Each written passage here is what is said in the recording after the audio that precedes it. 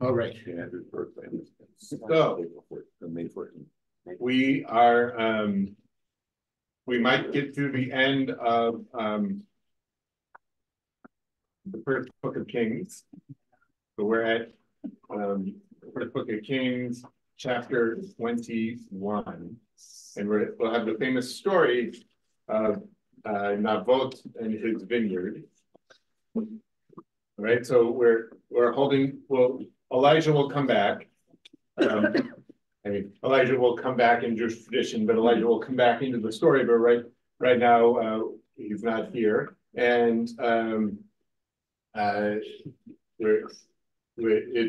it's a side story to the story of the wars that Ahav and the king of Judah, Jehoshaphat, were having with the Arameans. Remember, we were there last week, and now we have this side story.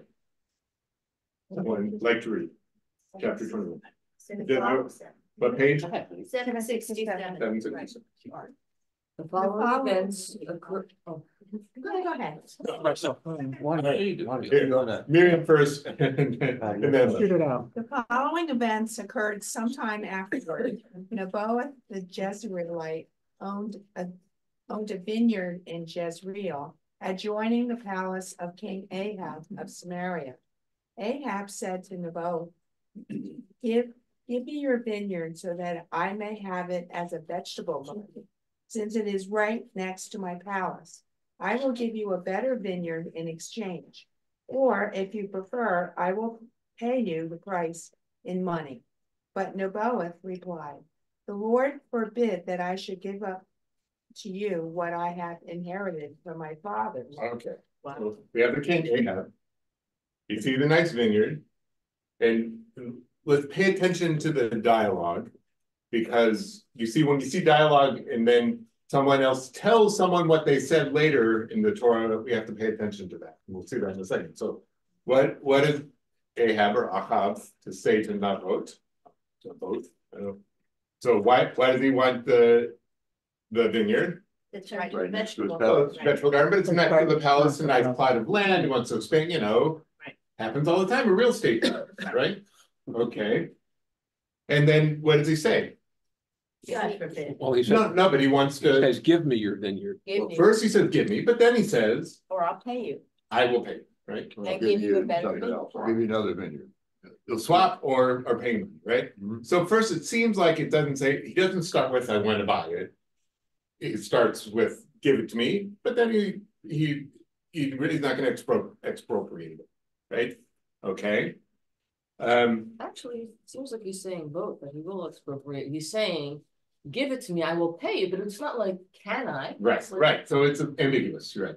It is it's not ambiguous. too close. It is ambiguous, but real estate agents knock on people's doors all the time. Do you want to sell? Oh, yeah. Right? And so, but here's the king. So let's think about, who is this? This is the king in Sephara. Or what's a person who owns a vineyard? What do they call it? A vintner? Yeah. Okay. But then why doesn't Naboth want to sell? He inherited the land, tradition. Right.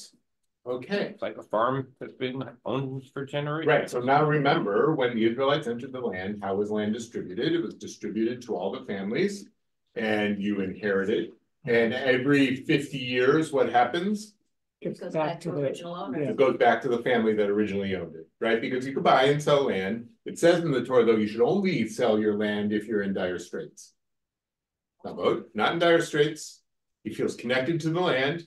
Has anybody seen, remember there was a George Clooney movie like 15, 20 years ago? What was it called?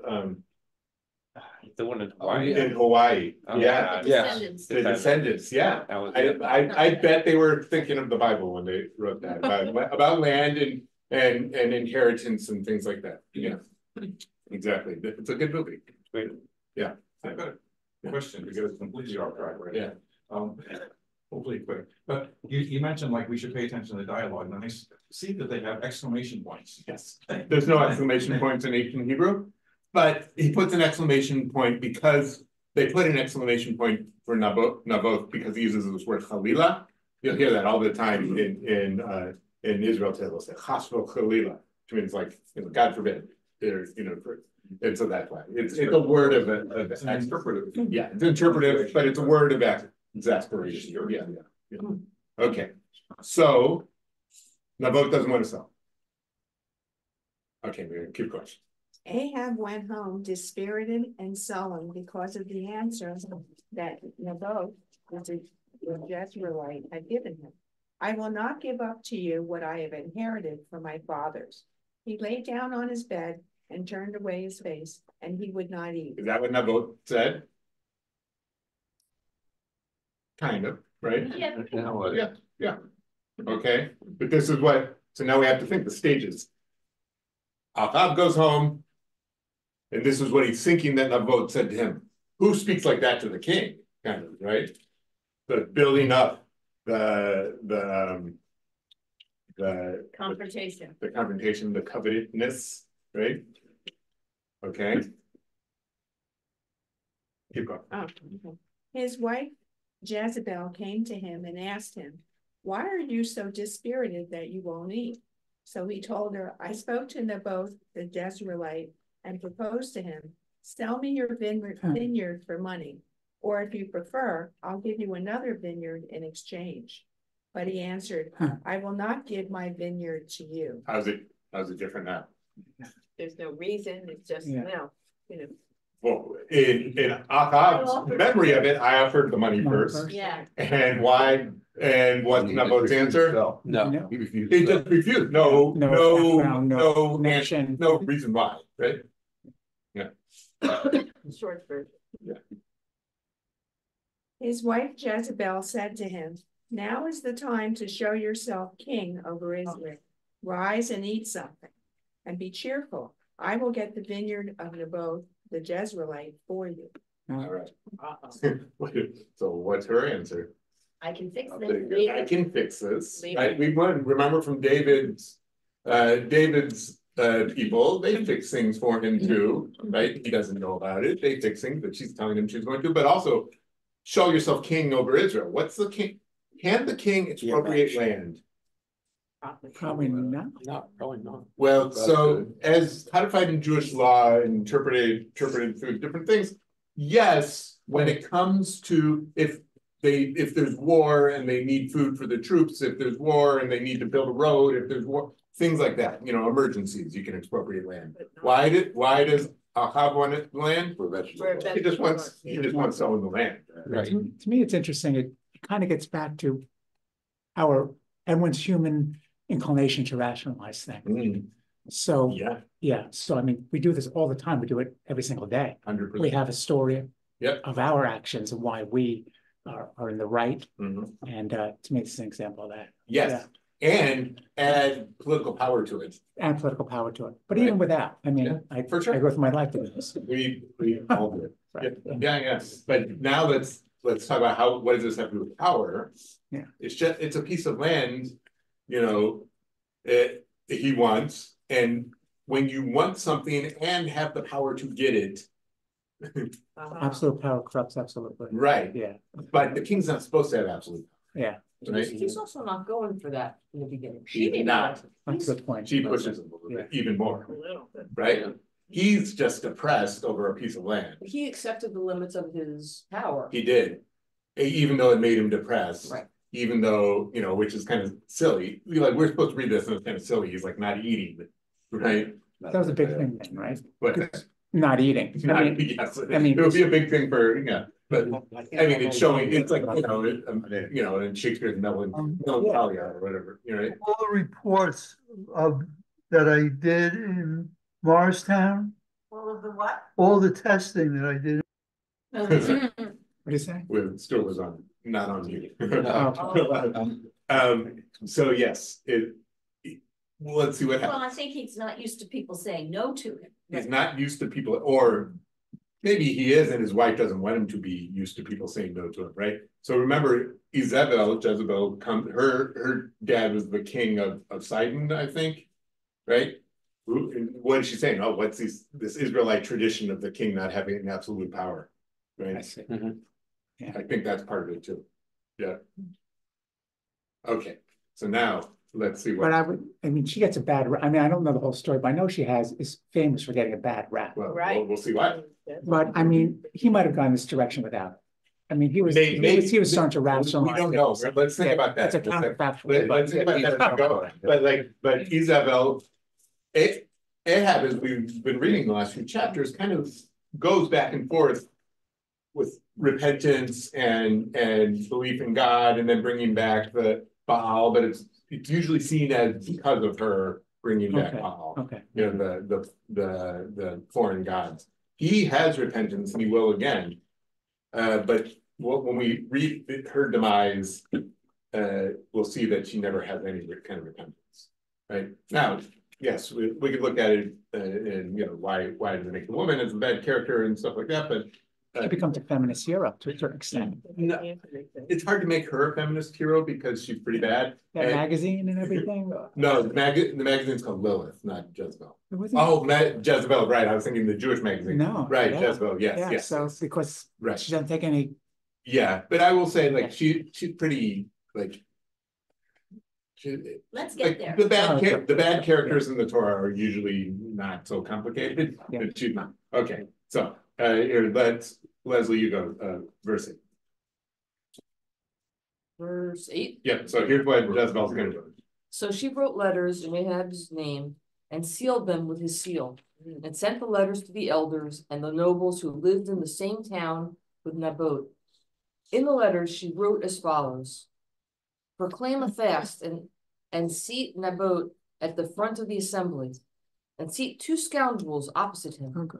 and let them testify against him. You have reviled God and king. Then take him out and stone him to death. All right. So first of all, who, you know, tonight for him, who speaks on behalf of the king? Esther. Well, Esther, but first, Haman. Haman. Haman does the letters with the seal of the king, and the king doesn't really know what's going on. The king's kind of a buffoon in the Purim story, right? So the Purim story might be playing with this a little bit. But what is she saying? What she Take him out. right? But how? Let's make it look. Or bear false witness. Let's bear false witness. That's what bearing false witness means in the Ten Commandments. But let's make it look official. Like let's have a trial. Let's But she's doing it in his name. she's doing it in the king's name because he doesn't have any position. But Yeah, but like, if somebody else got a letter and they. yeah. Gets No. himself, I mean, that's. Right. She is implicating her husband in it, even though we don't know if her husband knows about it. But yeah, she's implicating her husband because she doesn't have an official position to tell people to do stuff. So there are 2 commandments down. Yeah. Coveting your neighbor's property and false testimony. And we know she's an idolater. Oh. Right. Right. Right. Strike 3. It's coveting, but pretty soon it'll be stealing then too, metaphorically. But it's funny, say that he reviles God. She doesn't care about God at all, right? We're okay. I was just thinking that the first thing that Jezebel says to him, that she notices he's sad or upset, is now is the time to show yourself king over Israel. Yeah. So I think one, that the reason that he says that maybe we're supposed to see this comically, that this is a ridiculous way for an adult man to behave. But on the other hand, perhaps he was so expecting his subjects to be respectful of him, give him, the sort of due whatever, that his authority, he feels, has been invalidated. And what she's doing is she is, in effect, for everyone else, it looks like the king is doing this. Yes. So in other words, what she's saying is This show you, whether it's true or not, show yourself, use your power, because all the people she writes to, and this show trial, this is not going to be a secret, that is a show trial. right. Maybe. Well, it's not a secret for the elders, but it'll be a secret for Naboth and everybody else who's at the trial, maybe, right? It sounds like it's going to be very obvious that this is a show trial. Go get 2 scoundrels to lie about it. Everyone is going to know the scoundrels are scoundrels. Maybe.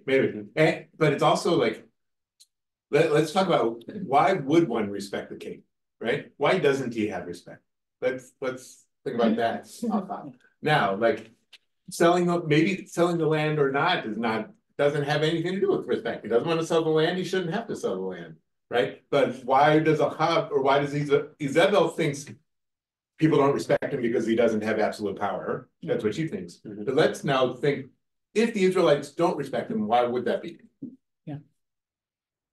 To me, there's like, when you talk about authority, there's like, in modern sense, a couple kinds, like there's authority through force and there's authority kind of through respect and whatnot. Right. And they may not Well, respect him either. What of his previous action he did? What if his previous, he's been successful in the war against the Arameans, Right. okay? But like, we have to think, remember how God said to Elijah, there's 7,000 Israelites who still are loyal to me. So we have to think those 7,000 Israelites don't respect him because he's not, because he's an idolater or brings idolatry to the country, right? Maybe people might not respect him because, you know.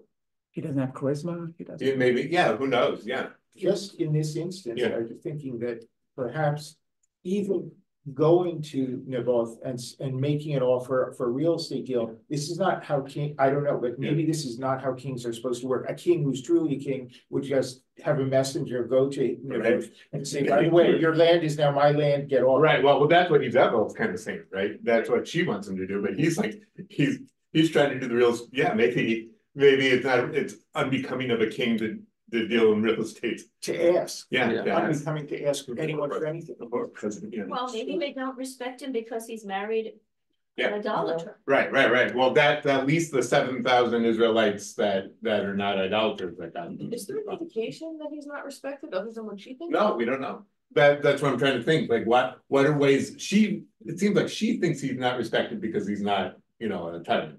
I don't know that she's one to Yeah. Right. judge. Yeah. Oh, she thinks he's not respected because she thinks the guy should have said, oh, of course I'll give you my land. Yeah. I mean, you're the king, I'm gonna give you my land. That's one person. But to begin with, she probably doesn't respect him. He believes in God and she doesn't. Yeah. Like, you know. That's also, yeah, I mean, he goes back and forth, but yes, okay. So keep going. His townsmen, the elders and nobles who lived in his town, did as Jezebel had instructed them, just as was written in the letters she had sent them. They proclaimed the fast and seated Naboth at the front of the assembly. Then the two scoundrels came and sat down opposite him, and the scoundrels testified against Naboth publicly as follows: Naboth has reviled God and king. Then they took him outside the town and stoned him to death. I have to say one thing about the fast. Traditional commentators say, because Naboth, during a fast, you bring the most pious person up to pray on behalf of the community, and Naboth would have been that person. And then it becomes even a bigger deal that then people accuse him that he's not actually pious, right? So that's a traditional comment on that, right? Terrible. So okay, so they accuse him. So we're guessing it's in front of the whole town or whatever, right? Okay. Word was sent to Jezebel: Naboth has been stoned to death. As soon as Jezebel heard that Naboth had been stoned to death, she said to Ahab, "Go and take possession of the vineyard, which Naboth the Jezreelite refused to sell you for money. For Naboth is no longer alive, he is dead." When Ahab heard that Naboth was dead, Ahab set out for the vineyard of Naboth, of Naboth Jezreelite, to take possession of it. Okay, stop it. Yes. If the letter was sent out to the people with Ahab's signature, why would they give word to Jezebel? Because they were in on it. The elders who set up the show trial were in on it. I guess they kind of knew that it was from her. I'm not sure. Yeah. Yeah. I just looked at the Hebrew and the Jezreelite is written as Israeli. Israel, Jezreel is Yisrael with a Zayin and an Ayin. Yeah. Yisrael is a valley, kind of not all the way north of the land of Israel, but in the north of the land of Israel. And it's, you know, the most fertile part of the north. That's where all the early kibbutzim were, or a lot of the early kibbutzim were. Israel means God's seed. Your God will seed, right? And it's that's where the town of Nazareth, right, where Jesus is from, is like up in the hills above the Jezreel Valley. So is Megiddo is up above the Jezreel Valley, and yeah. Okay, so he now owns the land. Now I have a question, like, can he just, like, I guess if someone gets the death penalty, they lose their land, I guess that's part of it, I don't know. Did he have any kin? Inheritor, it doesn't say, but maybe, you know, like, I don't know, I mean, states now impound your house for when you go into jail all the time, you know, like stuff like that, so maybe that's that. Yeah, Gonna have to be careful. yeah. Well, Yeah, it's striking to me that he doesn't question, he's like, oh, he's dead, let me go get the land. yeah, he didn't ask what happened. Yeah, Yeah. so, It's so again, kind of like the king in the Esther story, he's just kind of doesn't want to know, like, oh, wait, you want to kill all the Jews? Okay, you know, like, he's dead, fine, yeah. So he's staying out of it, kind of like David, a little like David, that he didn't want to know what happened, but then David did, you know. Well, maybe that's why he doesn't have respect, because he's a buffoon. He is kind of, yeah, he's kind of like a, He's weak. yeah, he's weak, yeah. Okay. So now here comes Elijah. All right. So someone else pick up at verse 17. Then the word of the Lord came to Elijah the Tishbite. Go down and confront King Ahab of Israel, who resides in Samaria. He is now at Naboth's vineyard. He has gone down there to take possession of it. Say to him, thus said the Lord, would you murder and take possession? Thus said the Lord, in the very place where the dogs lapped up Naboth's blood, the dogs will lap up your blood too. Ahab said to Elijah, so you have found me, my enemy. Yes, I have found you, he replied. Because you have committed yourself to doing what is evil in the sight of the Lord, I will bring disaster upon you. I will make a clean sweep of you. I will cut off from Israel every male belonging to Ahab, bond and free. And I will make your house like the house of Jeroboam, son of Nebat, and like the house of Baasha, son of Ahijah, because of the provocation you have caused by leading Israel to sin. Right, so Ahab's dynasty, just like the two other dynasties of the kingdom of Israel, right? And the Lord has also spoken concerning Jezebel. The dogs shall devour Jezebel in the field of Jezreel. All of Ahab's line who die in the town shall be devoured by dogs, and all who die in the open country shall be devoured by the birds of the sky. All right. Oh boy. Like we heard this curse a little bit before too. Why is the punishment so much worse here than what David got when Nathan approached him? Well, is there a commentary on that? David repented. Okay. And we'll see, hold that thought in a second, we'll see in the story. But I love the part where Ahab sees Elijah.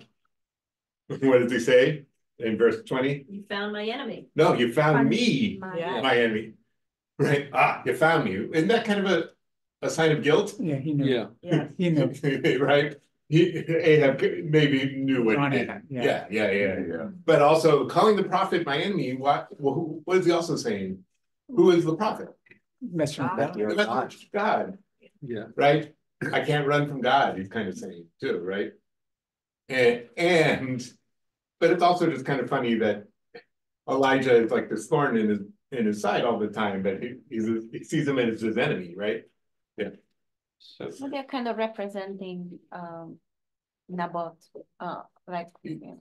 Yeah, Elijah's representing God and kind of the people, right? Yeah, the regular people, right? You know, again, we could talk about also like, you know, it kept saying Ahab, who lives in Samaria, the city that was built, and Naboth was a man of the land, right? We could kind of see like the class and the kind of the elites versus the country people, you know, that's in there too, right? Yeah, Dave. So the English translation is a little more coarse in Alders for 21, where I will cut off every Israel male belonging to Ahab. Yeah. The way Alder translates it, I will cut off every pisser against the wall. That's the real what it really says. And he says this course epitaph for males reserved for curses. Yeah. Machtin. Sorry, I should have pointed that out. Machtin Bakir. It says right here. Those are pissed on the wall. So I just found it interesting, and the reason I like reading the other translation, as you said, since I can't learn Hebrew, and it's a way to get closer to it. Yeah, it says that a couple times in book things, yeah. Right, It's interesting they chose not to translate it that way. yeah. Well, because we're supposed to think the Bible is pious, Right, right? You know, the Bible can be funny, of course. of course, and yeah. And when we get to the book of Esther tonight, you'll see, like, it's about there's sex and drinking and it's a farce also, and it's a political commentary, and it's, you know, yeah. Sorry, Dave. No, that's yeah. I think you covered it better than I ever could. Yeah. All right.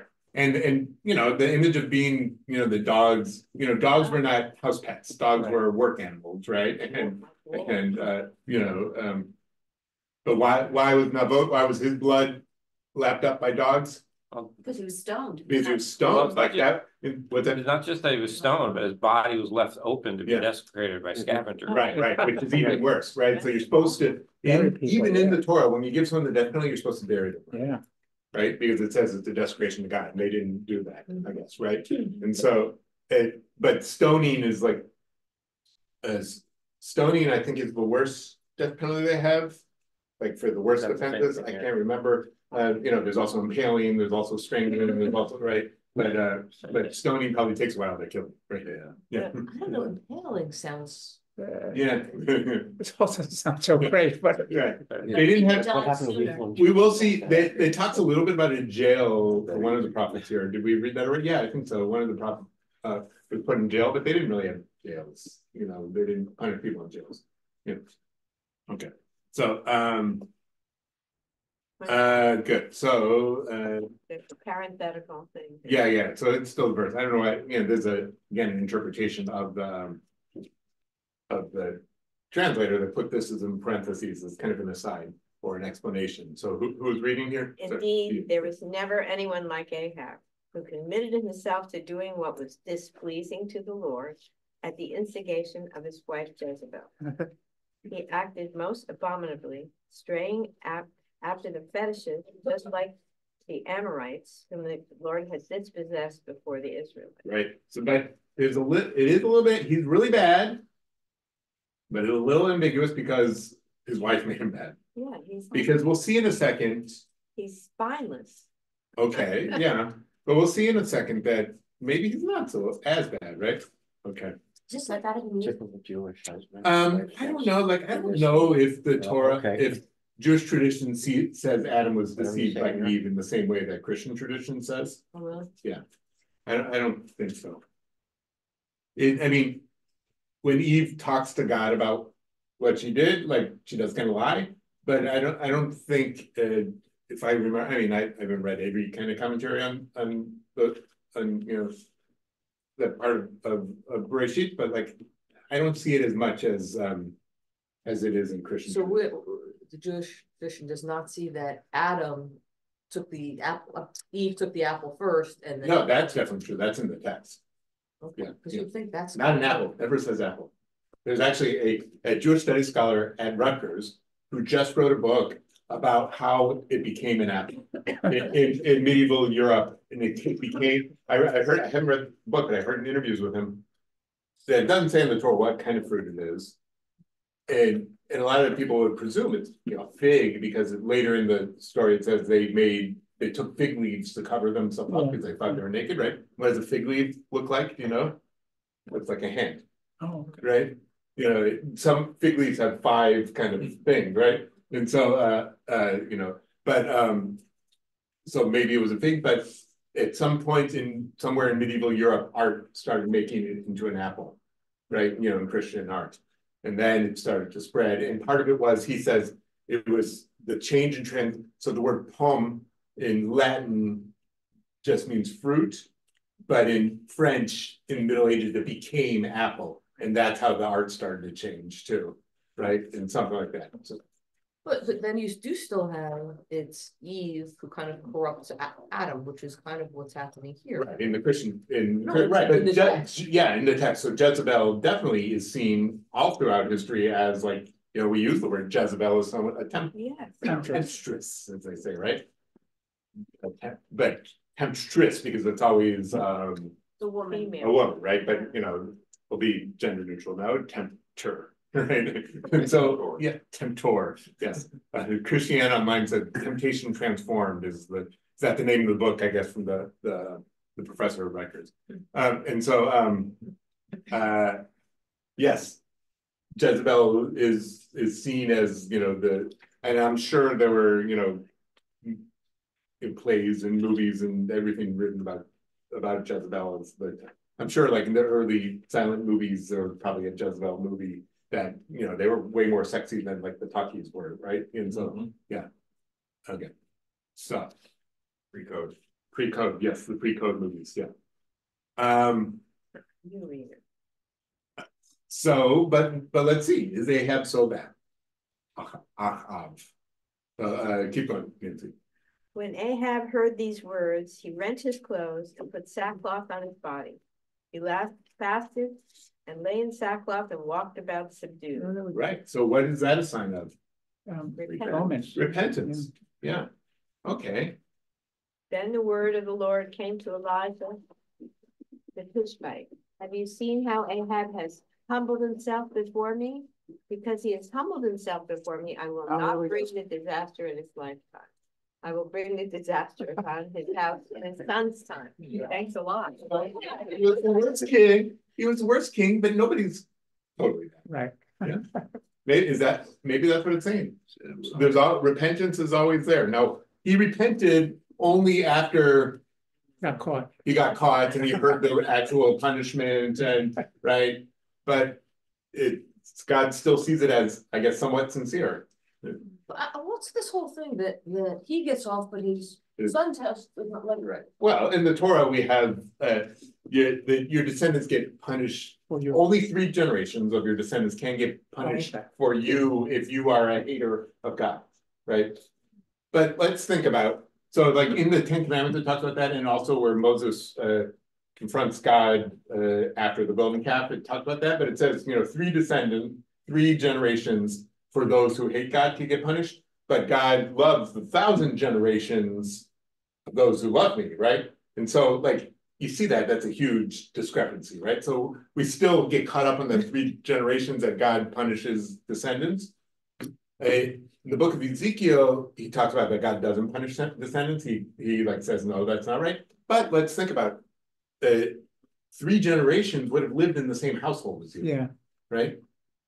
Yeah. And so what does that mean? I mean, psychologically, it often is true that you act the same way that your parents and grandparents do, whether you inherit that trait or, and we do pay for the sins of our parents often. Yeah, and, so like that's a naturalistic way of thinking about it.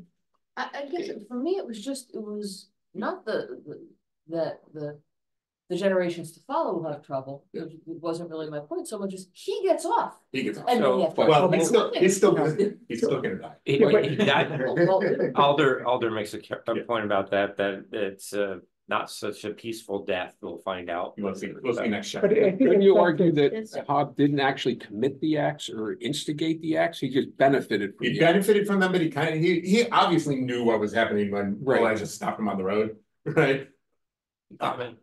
But also like he knew that he brought idolatry to because Elijah kept telling him for the last few years, stop doing this. And he, no,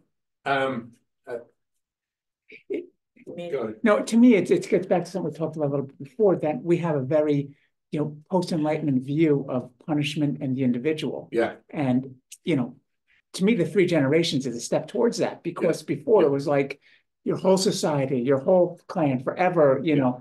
So I think it's actually a step towards kind of like this modernist or post-enlightenment kind of view. That's what a lot of like people who read kind of the history of Western thought into the Bible, they see that as a step toward more of an idea of an individual. Right. Yeah. But it wasn't. It's really Jezebel that should be punished. Oh, we'll see. Okay. No. All right. But he said that too. He said that God says that. Jezebel will be punished too. Yeah. You have to have a new reader. I mean, we have a long chapter now that we'll get to some of that. Let's get through it. This is the last chapter of the book. Now, the book, first book of Kings and second book of Kings is just, who knows, arbitrarily divided into two books. Our ancestors only had it as one book. Christians made it into two books. Now Jews have it as two books, but if it was in a scroll, it would have been in one scroll. Why is it divided after chapter 22 into a new book? It's kind of arbitrary. Maybe it was half and half. I don't know. I haven't counted up. But then intermission. Yeah. It's an intermission. But I don't know. I think it was before Gutenberg it happened that way. But like a lot of the stuff that we think about happened because of printing. The way that a page of the Talmud looks, is because of printers made it like that way, and then it became standardized, right? And stuff like that. So okay. Well, we're products of our time. Yeah, for sure. Yeah. I was sorry. 2 weeks ago, I was in the city for a day, and I went to for first time I went to the Central Library, and they have a cool little museum there, and they show the Gutenberg Bible they have, and other manuscripts and old printed stuff. It was really cool, but they have a cool Megillah there too, because the Megillah in Jewish law has to be written by hand, but unlike the Torah, you can put art in it too, and so there's beautiful art and drawings and things like that. That's a wonderful museum. Yeah. It's all categories. Yeah. Art and literature. Yeah, it's really cool, and it's very small, so it's free, and you can do it in half an hour or something like that. Yeah. Okay. So chapter 22. Someone else pick up. There was a lull of 3 years with no war between Aram and Israel. In the 3rd year, King Jehoshaphat of Judah came to visit the king of Israel. Right, so we're bringing back Jehoshaphat of Judah. Remember, now the kings of Judah in the south, they're better than the kings of Israel in the north. They last longer. They last longer for the most part. Still of the house of David, right? And Jehoshaphat was one of the good ones. And his dad reigned, Asa, right, reigned for 40 years. Jehoshaphat reigns for 25 years. Might be because his dad reigned so long that he didn't get to become king until later in life, right? Like, King Charles and Queen Elizabeth, right? And so these are good kings, but what's he doing? King Jehoshaphat of Judah is making an alliance with, right? Remember, there's been civil wars between Israel and Judah, but now he's making an alliance with the king of Israel. Not only that, he's supplicating himself. Right. It seems. Right. He's going there. Not. Different commentators say, was this good or bad? These are idolaters in the north. But then some say, no, but it's also good to bring, all the people of Israel together in some way. So it goes back and forth. Okay. The king of Israel said to his courtiers, you know that Ramoth Gilead belongs to us, and yet we do nothing to recover it from the hands of the king of Aram. And he said to Jehoshaphat, will you come with me to battle at Ramoth Gilead? Jehoshaphat answered the king of Israel, I will do what you do. My troops shall be your troops. My horses shall be your horses. But Jehoshaphat said further to the king of Israel, please first inquire of the Lord. Right. So now Achav, right? He's still he believes in God, but he knows that God has better relationships with the kings of Judah, right? So the king of Israel gathered the prophets, about 400 men, and asked them, shall I march upon Ramoth Gilead for battle, or shall I not? March, they said, and the Lord will deliver it into your majesty's hands. Then Jehoshaphat asked, isn't there another prophet of the Lord here through whom we can inquire? All right, so Jehoshaphat, the more pious person, said we need another opinion, but why? We have to read between the lines, and I'll tell you what commentators, say. But so they have 400 prophets of God. Why doesn't Jehoshaphat, why doesn't he trust them? When you have 400 people who all think alike, somebody's wrong. Exactly. and they all say exactly the same thing. Right. And so medieval Jewish commentators say for prophets, except for Moses, prophets do not give the exact word of God. Actually, I was at Central Synagogue last night, and Angela Buckdahl was preaching last night, and she kind of gave talked about this a little bit. There's the idea that that Moses had one lens between him and God, but the rest of the prophets have several lenses, and so therefore they use their own language, they use their own images, they have a message from God, but they have to bring in their own imagination into it. And so when you have 400 people saying the same thing, what is it saying? Well, and you have 400 Jews. Yeah. 400 Jews saying, good. They're not prophets of Baal, they're prophets of God, supposedly, but what are they? They are false prophets, right? Or they're being paid by the king, or they're right. And so Yehoshaphat realizes that when you have 400 people saying the exact same thing, there's no, they're not, they're no agents. There's not, yeah, right. It's not.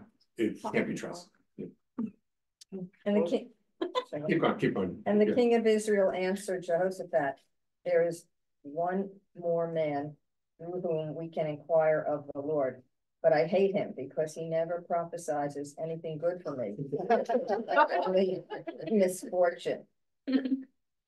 Micaiah, son of Imlah, but King Jehoshaphat said, don't say that, your majesty. So the king of Israel summoned an officer and said, bring Micaiah, son of Imlah, at once. Right, so why doesn't Ahab listen to this guy? Because he doesn't agree Like with the him. answer. Yeah. He doesn't like the answer. He's the real prophet, right? We already know that Ahab is always wrong, therefore this prophet is the right one. And the king of Judah realizes that, right? Same reason Trump fired Milley. Whatever, so like, yeah, so it's like, yes, to be a prophet is to tell the king the truth, even if the king doesn't like it, right? These other 400 people are just telling the king what he wants to hear. Yes, ma'am. Yeah. The king of Israel and King Jehoshaphat of Judah were seated on their thrones, arrayed in their robes, and on the threshing floor at the entrance of the gate of Samaria, and all the prophets were prophesying before them. Zedekiah, son of Shaniah, had provided himself with iron horns, and he said, thus said the Lord, with these you shall gore the Amorites till you make an end of them. And all the other prophets were prophesying similarly. March upon Ramoth Gilead and triumph. The Lord will deliver it into your majesty's hands. The messenger who had gone to summon Micaiah said to him, look, the words of the prophets are with one accord, favorable to the king. Let your word be like that. The rest of them speak a favorable word. So now we already know that the king's advisors are already tell the prophets what to say, right? And that's why another way we know that these 400 guys are unduly influenced, right? As the Lord lives, Micaiah answered, I will speak only what the Lord tells me. When he came before the king said to him, Micaiah, shall we march upon the Ramoth Gilead for battle, or shall we not? He answered him, march and triumph. The Lord will deliver it into your majesty's hands.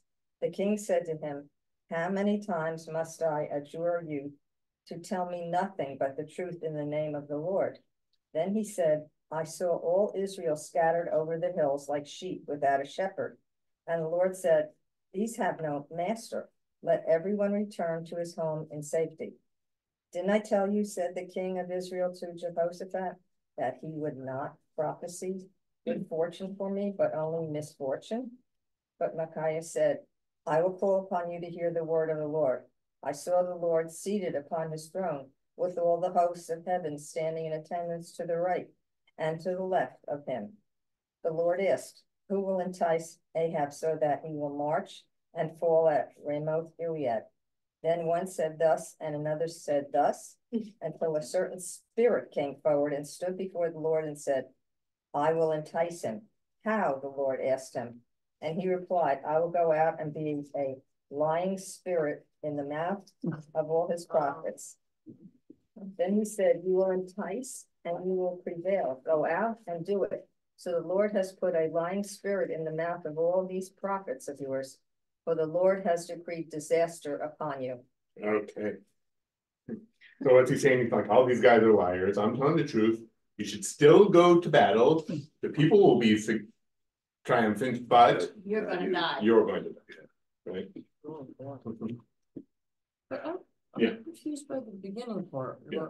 and maybe I'm misunderstanding. Hmm. When it goes before, Which verse? verse, back up to like 14, 15. Hmm. I will speak only what the Lord tells me. When he came before the king said to him, you know, shall we march? He answered him, march and triumph. Right. But then it goes on, it seems like the people will triumph and not you. You will personally get. You'll personally die. He like sheep without a shepherd. Yeah, yeah. In verse 21, what's the Hebrew for a certain spirit? A certain spirit. That's a good question. A ruach. Ruach, yeah, something. A ruach, like Wind. in his dream where he saw this scene of God and these beings speaking to God, one of them, which is called a ruach, spoke up, right? Okay. Yeah. Music, breath, right? Well, ruach means wind. Wind, breath. And breath. Yeah. Yeah. And like at camp it means like spirit, like a cheerleader has spirit, right? Yeah. So this also gives God agency, that God is the one who, to punish Ahab, created the fault, gave permission to his right hand person to speak into the 400 people, the false prophet. To convince him to go. There's another interesting note in Alder from a chapter or two ago. If everybody noticed, the phrase King of Israel has been used, not Ahab. And what Alder says that some of the thought is that maybe this was originally written about Ahab's son. And because that's also why Elijah's not there. But there is the one verse we just read that does say Ahab. It's the only one that says Ahab. It could be different stories. So, different stories that kind of came together over time. Maybe. Yeah. But I think, I think we're meant to see it as Ahab. Yeah. I'm always interested, in the reception history. In both what we're meant to learn from it and how it came to be. Yeah. All right. So we're at I have a question though. Is God kind of giving him another chance? By Maybe Micaiah to him and actually telling him, because God gave permission for this voice for all the prophets to tell him a lie to get him in trouble. Now he's having this chance to hear that. Yes, God always gives the people, with the prophets, God always gives people chances to turn around, right? Think about the book of Jonah that we read at the afternoon of Yom Kippur, which you should all come in the afternoon to hear the book of Jonah, right? And so Jonah, first way, runs away. He doesn't want to be a prophet because God's sending him to speak to the non-Israelites, the people in Nineveh, and say, God's going to bring destruction on you. But what do? They believe it. They believe it, and God doesn't bring the destruction. That's prophecy, right? Giving you the chance. The prophets give you two pictures of the future. One is explicit and one's implicit. The one of what will not happen is the implicit. Is the implicit one. The explicit one is this is what the future is going to be if you continue down your path, right? Yeah. Takes non-Jews to believe the prophet. Right. Well, that's part of the book of Jonah, which is also supposed to be kind of funny, like Esther, is like the only people who listen to the prophets are the non-Jews. Right? Yeah. Okay. Thereupon Zedekiah, son of Chenana, stepped up. This is one of the false prophets, right? Stepped up and struck Micaiah on the cheek and demanded, "Which way did the Spirit of the Lord pass from me to speak with you?" And Micaiah replied, "You will find out on the day when you try to hide in the innermost room." What's the innermost room? The place that only the priests can go. And maybe. I think it may. I think you might be using a euphemism for the bathroom here. Right? Remember Gideon? Is it Gideon who kills the king in the right? I think. Then the king of Israel said, "Take Micaiah and turn him over to Ammon, the city's governor, and to Prince Joash, and say, the king's orders are, put this fellow in prison, and let his fare be scant bread and scant water until I come home safe." To which Micaiah retorted, "If you ever come home safe, the Lord has not spoken through me." He said further, "Listen, all you peoples." So the king of Israel and King Jehoshaphat of Judah marched upon Ramoth Gilead. The king of Israel said to Jehoshaphat, disguise yourself and go into the battle, but you wear your robes. So the king of Israel went into the battle disguised. Now the king of Aram. So why does the king of Israel want to be disguised? Which he might, Because he knows he's got a The death prophet. sentence. Gonna get He knows he's got a death sentence. If he goes in as the king, yeah, yes. it's totally, Yes. game over. He's trying to hide from what God's decree, right? Yes. Outsmart the Yeah, prophecy. yeah. Now the king of Aram had instructed his 32 chariot officers, don't attack anyone, small or great, except the king of Israel. So when the chariot officers saw Jehoshaphat, whom they took for the king of Israel, they turned upon him to attack him, and Jehoshaphat cried out. Right, Jehoshaphat's the king of Judah, not the king of Israel, right? And when the chariot officers became aware that he was not the king of Israel, they turned back from pursuing him. Then a man drew his bow at random, and he hit the king of Israel between the plates of the armor, and he said to his charioteer, turn the horses around and get me behind the lines. I'm wounded. The battle raged all day long, and the king remained propped up in the chariot facing Aram. The blood from the wound ran down into the hollow of the chariot, and at dusk he died. As the sun was going down, a shout went through the army, every man to his own town, every man to his own district. So the king died and was brought to Samaria. They buried the king in Samaria, and they flushed out the chariot at the pool of Samaria. Thus the dogs lapped up his blood, and the whores bathed in it, in accordance with the word that the Lord has spoken. All right, stop it. Well, the whore means like this was a pool that prostitutes bathed in, right? That they used to clean up. That's what it means, right? But so there we go. The prophecy happened. It doesn't say they won yet. No. Yeah. No, it never. It doesn't. We can now move on. Okay. Yeah. So we don't have the second part. But Jehoshaphat survives, Yeah. and presumably that means that they were somewhat successful, right? Yeah. Yeah. But he died as not the king. He died as He bled to death as a. he bled to death all day. Yeah. He kept fighting. Right. Bled to death all day. Kind of a heroic death, right? But he wasn't the king. He was just some random soldier. Right? And he never knew whether there was victory or not. He doesn't know what happened. Yeah. Right. Yeah. But you said a couple of times that kings in the Bible, death is never heroic, really. Right, It's death like is not- in the Greeks, where it is. Yeah. No, in the end, it's not heroic. Yeah, they cleaned up, the dogs cleaned up his blood, and it wasn't heroic also because he wasn't the king when he died. He was just a random soldier, right?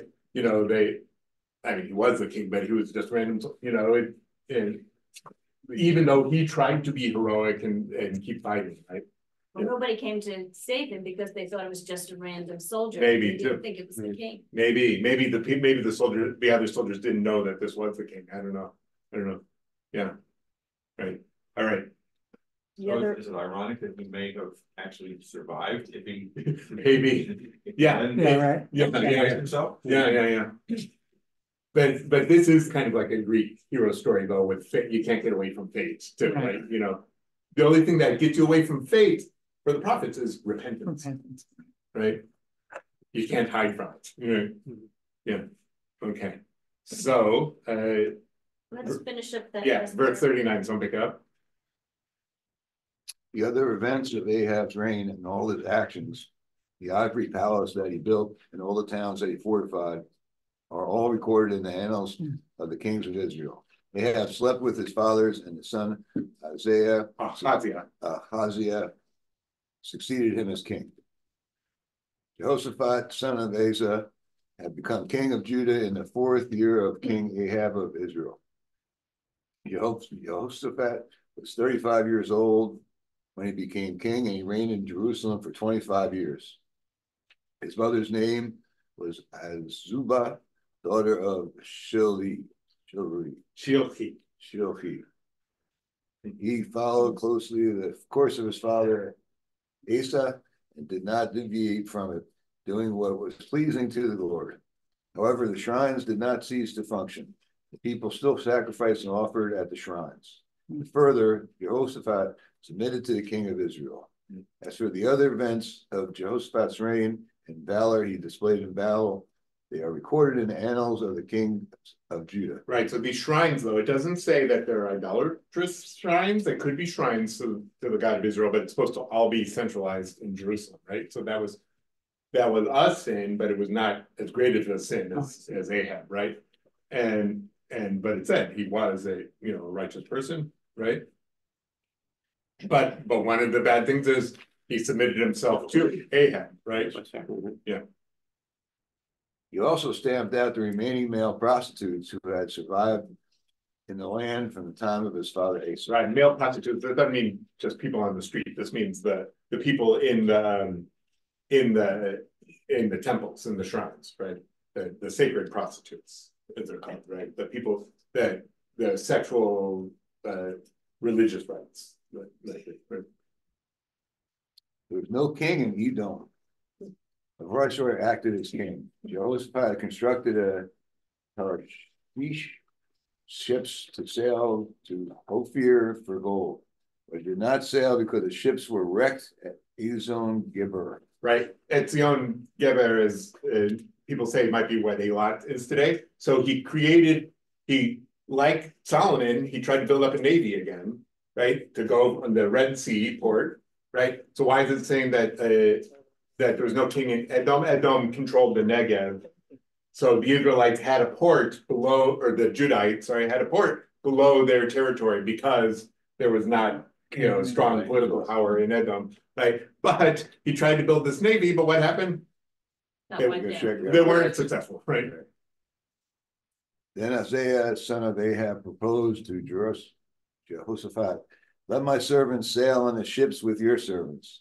Jehoshaphat would not agree. They didn't want to have a joint navy with the Israelites. Yeah. Jehoshaphat slept with his fathers and was buried with his fathers in the city of his father David, and his son Jehoram succeeded him as king. Meanwhile, Ahaziah, son of Ahab, had become king of Israel in Samaria in the 17th year of King Jehoshaphat of Judah. He reigned over Israel 2 years. He did what was displeasing to the Lord, following in the footsteps of his father and his mother, and those of Jeroboam, right, the first king of Israel. Jeroboam, son of Nebat, who had caused Israel to sin. He worshipped Baal and bowed down to him. He vexed the Lord. It's not a good thing. And the God of Israel, just as his father had done. And that ends the first book of Kings, right? I want to read 3 verses. I'm going to read them here because today is called Shabbat Zachor. Shabbat before Purim is called Shabbat Zachor, where we're supposed to remember Amalek. Shabbat Zachor means remember. We're supposed to remember Amalek. And you read to the regular Torah reading, you're supposed to add these 3 verses. So I will then put them up here, but for some reason not loading. But you can turn to Deuteronomy chapter 25. We'll read the 3 verses at the bottom, or you can look on the screen here. It's 17, 18, and 19. No, wait, it's not that. Deuteronomy what? 25. Yeah. Yeah. Right, and Amalek is, why do we read this before Purim? Is because in the book of Esther, it says that Haman is a descendant of Agag. Remember who Agag was? Was the king that King Saul did not kill, right? Even though he was supposed to, remember? Because he was a descendant of Amalek. Amalek were the people who attacked the Israelites while they were leaving Egypt, but attacked the rear, right? Okay. Not that we hold a grudge. Right, but this is very much in the news because Netanyahu said, remember Amalek, remember what Amalek did when he was talking about Hamas, but that was brought up in The Hague, saying this is a genocidal statement because you're supposed to wipe out Amalek. Right, but what Netanyahu was referring to these verses, And how do we wipe out Amalek? With groggers, right? Oh. Right, that's what we do at Purim. But they were, the lawyers in The Hague were bringing up the verses from Samuel about killing King Agag and all the people, not these verses that Netanyahu was talking about, which might be more ambiguous, right? And so, you know, like, is it genocidal language, or is it biblical language that helps you, that makes you think about evil, right? That's it, right? Okay, so let's read these verses. I'll read them.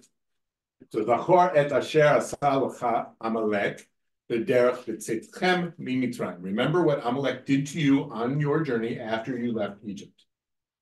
How? Undeterred by fear of God, he surprised you on the march when you were famished and weary, and cut down all the stragglers in your rear. Therefore, when Adonai, your God, grants you safety from all your enemies around you, in the land that Adonai is giving you as a hereditary portion, you shall blot out the memory of Amalek from under heaven. Do not forget. Okay. Those are the verses from Deuteronomy, not the ones from Exodus, and not the ones from the book of Samuel, of course, right? So that's what you read before reading. So there was an interesting podcast yesterday, if anybody ever listens to The Daily, which is the New York Times, yeah, where they analyzed Schumer's speech, where he called for elections he said that Netanyahu had lost his way. But it was a very interesting breakdown of Schumer's speech. Which is more ambiguous than people on the right or the left want to hear from it too. It's more nuanced. More nuance is a better word, right? All right, so we'll end there. Next week we'll pick up we'll sing it in a second, but we'll pick up at the second book of Kings, or Melachim Bet, as we say in Hebrew. And all right, so we'll see the downfall of Isabel next week. More evil.